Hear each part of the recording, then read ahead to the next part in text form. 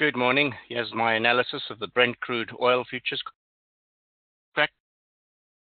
cloud chart. We can see there's a key support zone here at 46.90 or 47. That's a critical support zone at the bottom end of the cloud. We are kind of drifting lower towards that support zone. We can see the week before we rebounded pretty strongly from that low. So watch out that we might be bottoming out on the Brent crude oil contract. If we look at the daily,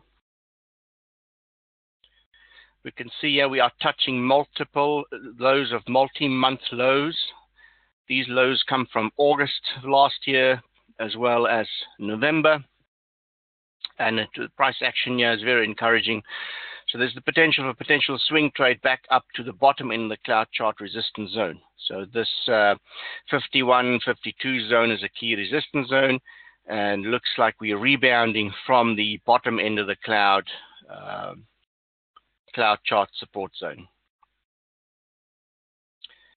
If we now look at crude, we can see we dropped significantly since the cloud chart resistance held at the top end of the cloud here.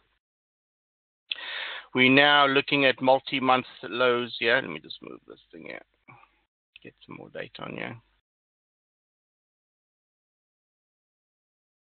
You can see here the current low here at 44.45 is a key support zone here of August of last year, and as well as this back end cloud shadow support zone. So this is the cloud, these cloud chart levels here.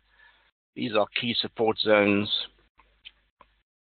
long-term support zones. So we've long-term support zone between 42 and 45, and that coincides well with the current zone that we're looking for a potential rebound here.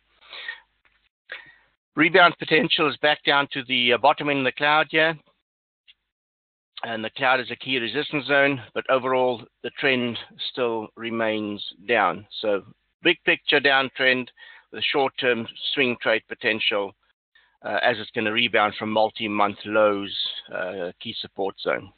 Okay. Thank you. Happy trading.